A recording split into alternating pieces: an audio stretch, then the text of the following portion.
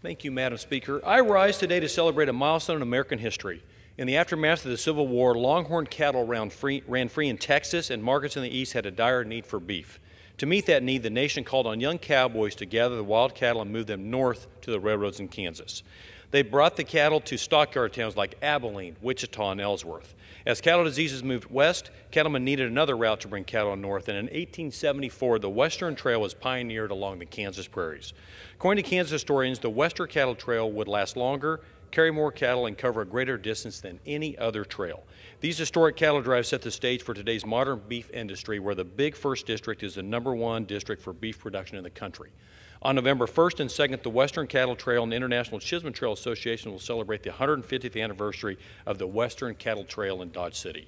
I commend those celebrating the history of cattle trails while giving thanks to the farmers, ranchers, stockmen, and communities who continue the cowboy tradition while helping to feed the world. Thank you, and I yield back.